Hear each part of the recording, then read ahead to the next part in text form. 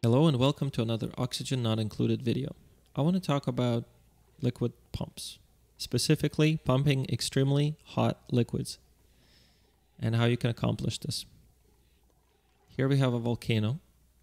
This volcano at over 1700 degrees of magma coming out. Here it is again. And if we look at this pump, it's pumping magma at over 1700 degrees through an obsidian pipe. But if you look at the temperature, the pump itself is at only 13 degrees. Now currently this pump is not being cooled, but we're going to look at how the cooling is set up for this in just a minute. Let's have a look at this a little bit more in depth. Here we have a simulated gold volcano. We just have a puddle of gold here. It's just being held back by this door. And here's the way you set this up. First, let's have a look at the plumbing in more detail. Okay, we have the output of the pump. It's going through this passive filter. Now, this passive filter is presented by Tony Advanced in another video I'll link below. But in this particular case, it's being used to filter two liquids and then recirculate the priming liquid. And in this case, the priming liquid is not hot, whereas the liquid that we want to pump, in this case gold, it is hot. And so this pump cannot touch gold. If it does, it's going to break. But it has to detect a liquid in order to operate at all. And so we need a priming liquid. Let me get a little overlay to show you. Okay, here we go. Let's have a look at this in more detail. So first of all, we have the direction of the hot liquid that we want to pump marked in red. Light blue indicating the priming liquid flow. Purple is the recirculation of this priming liquid, and the orange is the return pipe for the priming liquid. Now here we have two squares. This is where the hot liquid will be removed from and pumped. And this is where the priming liquid will be detected and also pumped. Without this, the yellow square will not be pumped. Now we need to first get enough priming liquid into this tile here in light blue to begin with. And we can do that by using a 1 kilo or mini liquid pump. And we need about 35 kilos of naphtha to make this work. We can also use viscogel, but in this case, we're not using any space materials. So let's have a look at priming this. I'm going to use pliers to disconnect this and connect this pipe here. Okay, here we go. I'm just going to speed this up. We're going to go ahead and fill this up. And the pump will start running immediately. One thing that's important about this is the valve here needs to be set as low as possible. I've set it to 1 gram. You could even do 0.1 gram. This is enough. This is the amount of priming liquid that will be continuing to recirculate here. Now, as you can see, the exit pipe is disconnected, so we're going to go ahead and hook that back up. And there we go. It's going to go ahead and return back to this tile. And as you can see, there's a little bit of a delay here, but once the gold gets into the picture, this delay will not be an issue. Let's go ahead and get the gold. Okay, here we go. And let's have a look at what's happening now. Here we have 5 kilos of gold coming in. It's technically 10 kilos, but it's 10 and then skipped and then 10 and then skipped. And as a result of that, we'll get about 5 kilos per second. Now, one thing to note here, there seems to be a little bit of a delay with the amount of gold coming in. It's not exactly 5 kilos per second.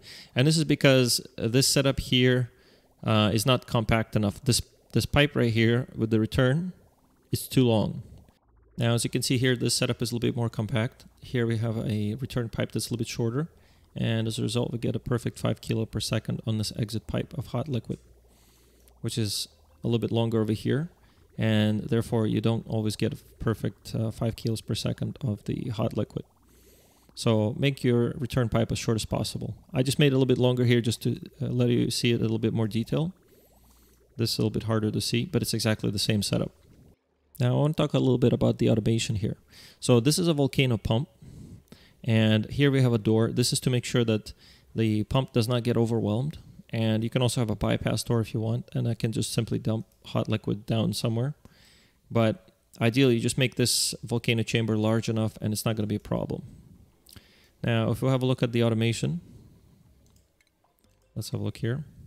Okay, this setup here, basically, you have a hydro sensor. And the hydro sensor is set to above 500 kilo. Below that, the pump will not kick in. And the other part of this is if this reservoir is full, this pump will stop. So this is just an end gate in the middle. the other thing here is the door is controlled by a NOT gate. And so if there is too much liquid here, the door will shut. If there's not enough liquid down here, then the door will open. And that's it. Now the way you can construct this is first always make sure that the volcano is blocked off at least a little bit here. And before you even do that, make sure it's a perfect vacuum. Once you have a vacuum chamber, then you build all the airflow tiles around. And the airflow tiles need to be within the vacuum chamber, so you have to have some proper tiles on the outside of that. You can use insulation tiles. And then you can uncover the volcano and then have this door in place. This door needs to be made out of wolframite. You could use steel as well, but wolframite is an easy early game material, provided that your map has wolframite. Once you have that, you can cap off your volcano and then you can begin building a pump. And instead of naphtha, you could use something else. You could use water, for example, but you got to be very careful with the amount. And with naphtha, it's a lot easier. You just melt some plastic, and you can get your plastic from some Dracos, and then just melt a little bit of that, and then you have naphtha, and you can build this setup. This doesn't require any steel. It's just using gold amalgam. It's gold amalgam again. And the last thing I want to talk about is how to cool this. And because this pump is in a vacuum, it needs a special way of cooling it. So here we have a bead of naphtha, and here we have a gas pipe full of hydrogen, and it's dumping the heat into this hydrogen here. So let me show you the gas overlay. Here we have a pipe. This is the tile right here that's going to change the heat. And this is where the naphtha is. This exchanges the heat with the pipe, which then exchanges the heat with something outside. This could just be atmosphere in your base. And this will keep this pipe nice and cool. And it does not affect the magma in any way because the pump never comes into contact with the magma. And that's pretty much all you need to know about the contactless pumps. If you have any additional comments, please leave them below.